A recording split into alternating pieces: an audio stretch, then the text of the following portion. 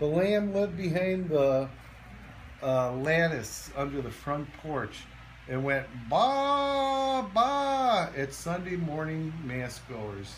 Father O'Reilly complained, and we had to get rid of the chickens.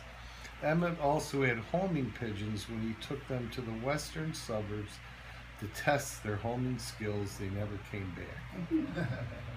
Working with the homing pigeons quite possibly gave Emmett some relief from the pressure of working in a city where much of the government, as well as many of the unions, was in the hands of the syndicate.